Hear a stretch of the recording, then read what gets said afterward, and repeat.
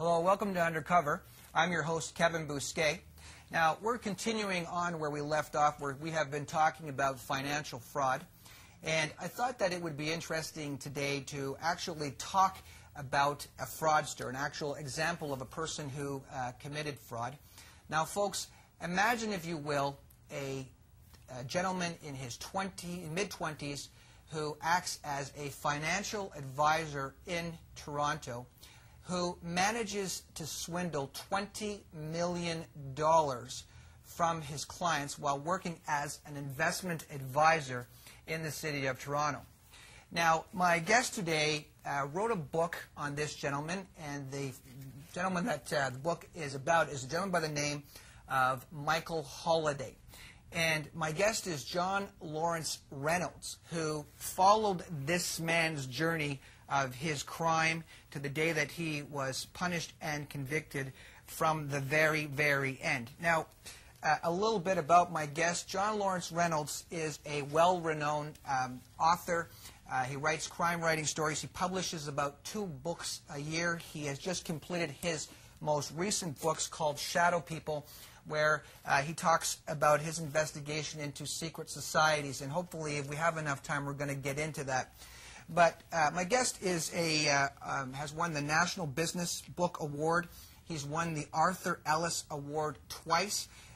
He was the president of the Crime Writers, of Canada, past president of that organization. And he writes exclusively on financial and investment matters. Now, just to give you a bit of a background on my relationship with John Lawrence Reynolds, when he was preparing the book on Michael Holoday, he contacted me to help him out with a very, very tiny little objective that he was trying to accomplish in the book, and I was happy to help him.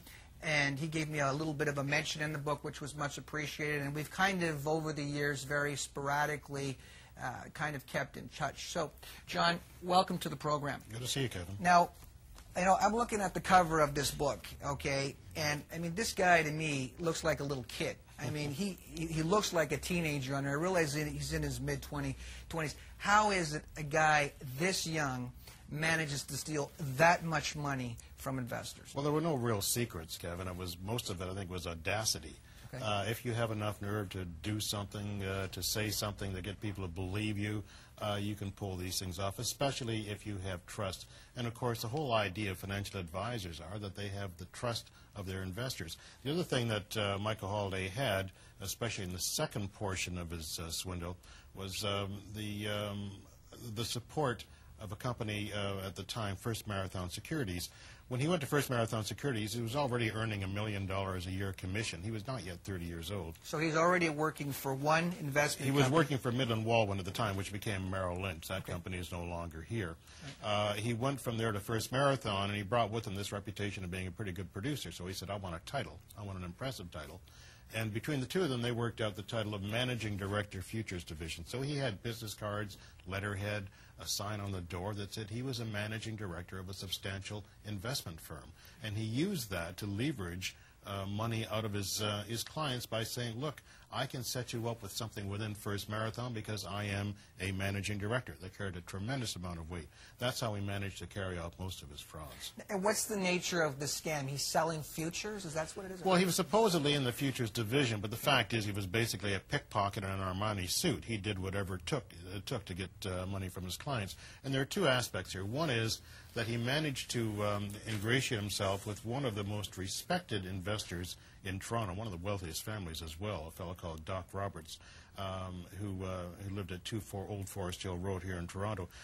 He became, in many ways, Doc Roberts' surrogate son, the young fellow interested in the business that Doc Roberts was in, that Doc Roberts' sons weren't interested in. And once he got that degree of trust, he managed through what is called check kiting, which is very difficult to do now, but was relatively easy to do 10, 15 years ago.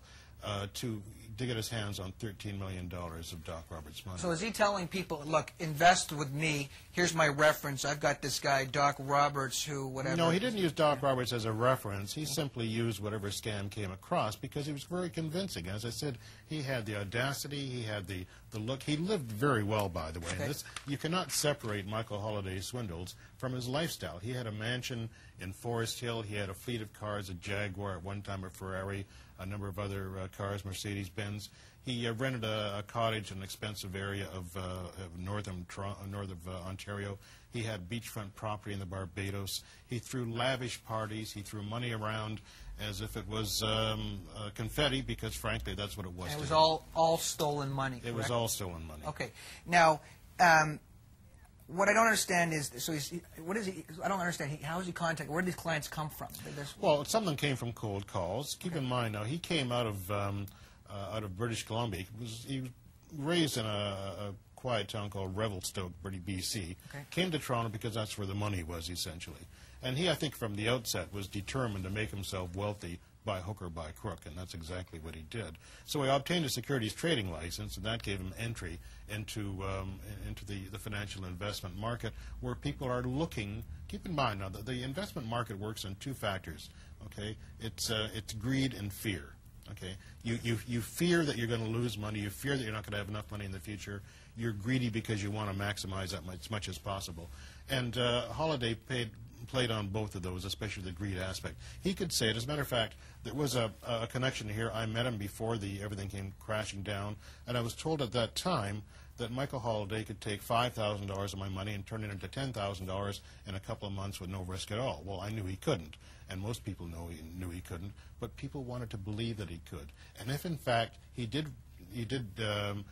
generate returns that were that impressive, they told their friends, and pretty soon everybody wanted in on the. Okay, but I mean, you know, if I'm investing with a guy like this, and I see that he's got this, you know, well-known, reputable investor letterhead on there, I'm going to think that it's a pretty safe trade. You know, so I mean, is there any way that these people could have seen the warning signs that they're going to get ripped off? Well, only and if you speak to, as you know, detectives on the fraud squad or anyone experienced in this kind of situation, okay. The rule number one is if it sounds too good to be true, it probably is, and all of these deals sounded too good to be true, but people wanted to believe it. If the viewers take away only one thing from this experience, and the readers of my book as well, of course, okay. it is that rule. Okay, if it's too good to be true, step away.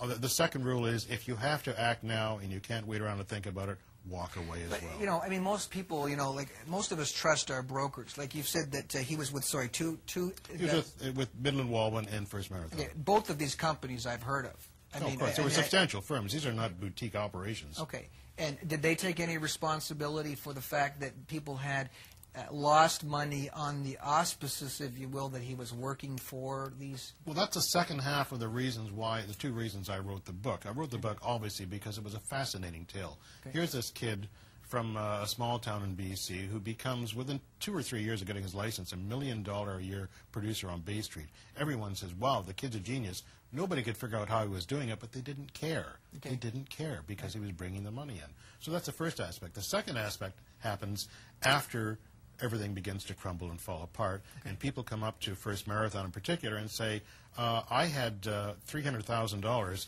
set aside for my retirement. I now have almost nothing because of what your guy did. I want my money back. And they essentially were told to get lost. Why is that, though? I mean, is he not working as an agent, so to speak, under these companies? Well, of course he is. But the deals that he was doing with his clients were essentially off the books. Some of them were through First Marathon. Many of them were something like this. For example, one of his schemes was based around a fictional mutual fund operation out of New York. And in fact, there is a very highly reputable, very productive firm out of New York that he linked up with and claimed that he was now operating the Canadian version of it. First Marathon said, we didn't know about this. Of course, if they'd known about it, they would have slapped it down. But the fact is that he was carrying out this fraud, this charade of running a mutual fund out of their offices, supported by the fact that he was their managing director, and obviously the investors said, you've got to be responsible for some of this. They said, no, we're not. Sorry to interrupt you. Do these companies benefit from his commissions at all on this particular On that particular one, they didn't, but on many others, they did. He was trading, for example, there's a story in my book, Free Rider, that came out in the trial, very complex trial, that he literally made $1 million in one day of investing. Legitimately? Legitimately. Okay. I mean, every now and then he'd get something very hot. So he made $1 billion profit. And he went to the president of First Marathon Securities and said, gee, what do I do with it?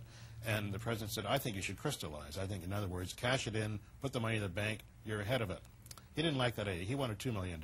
So he literally took a long walk around the block, thought about it, decided to do something after lunch, came back after lunch, and the money was gone.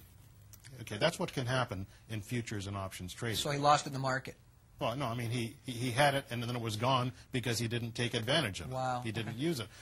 One of his defenses, by the way, at his trial was that he wasn't a swindler. He was just a lousy investor advisor. Okay. Now, when I read the book, you know, there's this part, you know, where he's living this lavish lifestyle. He's bought all of these toys. He's having these parties. But one day he starts crying and says, you know, the money's all gone, blah, blah. So what caused the money to... Well, that's how I open the book, as a matter of fact. I open the book with him walking down a hall, trying desperately to build up enough nerve to tell Doc Roberts and his daughter that the $13 million they thought they had, that he invested with them, was gone. Okay. It was gone because of his bad investment. It was gone because it never really existed in the first place. And it was gone because he had launched a complete fraudulent activity. So how does he get pinched? How does it all start crumbling down? How does he get caught? Well, he got desperate then. This would be in July 1994. Okay. And the family said, in essence, pay us back the money, which is exactly what you would expect to do. They did not go to the police. They wanted Michael Holoday. They still believed he was a very successful investment advisor, to find their $13 million and pay it back. And they began to seize his assets, his sports cars, his wife's jewelry, and so on, until he would pay back the money. Where is he going to find $13 million? The only place he can find it is from his current clients. So now he launched a whole series of frauds based upon short-term loans paying enormous amounts of interest. So he's stealing from his existing clients to cover this one bad $13 million situation. Is that what's going on? Exactly. He would come to you, and if I were him, and say, Kevin, I've got a deal through First Marathon. I can get you in on it. If you got $200,000, I can guarantee you 10% within 2 weeks. Okay. Okay. So you say, boy, that's pretty good, $20,000. Okay, so you put it in my hand. I give it to the Roberts family to try to hold them off for a while. You come back to me in 2 weeks' time and say, where's my $220? Now I've got to either hold you off, which is what he tried to do, or I go to somebody else to get the $220 from them with the promise that they... So this, now we're into a Ponzi scheme. Mm-hmm. And you know what a Ponzi scheme is. Yes, we discussed it in a previous show, as a matter of fact. The pyramid scheme, yes, which is destined to collapse on its own weight. Right.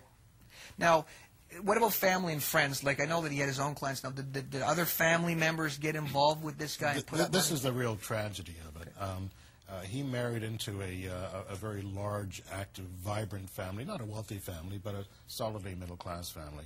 And he employed every device he could use to make contacts through the family, within the family itself, to trust him with their investments. And, of course, in every case, it all simply collapsed. Okay, now you're talking in the book about a funeral that happened where he had agreed to... Can you just elaborate? Well, Michael, you see, this is something that that you would recognize, and fraud investigators recognize as well, is that these fraudsters, they want to live well, and they want others to see them living well. They're very lavish in their expenditures, and that they want feedback from people. So Michael, whenever something came up, would say, "Oh, I'll look after that. I'll pay for it. I'll do it."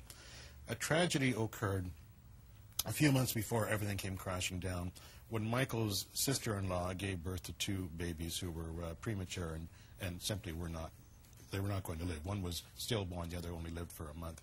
Well, the family was shattered by this, as you can imagine, and Holoday said, "Hey, I'll look after this. I have a burial plot at Mount Pleasant Cemetery. I will pay for the funeral. I will have them buried there." Of these babies? Of these babies. Okay. Leave everything to me. And, of course, the family says, "Isn't this wonderful of good old Michael? Look what he's doing." He did that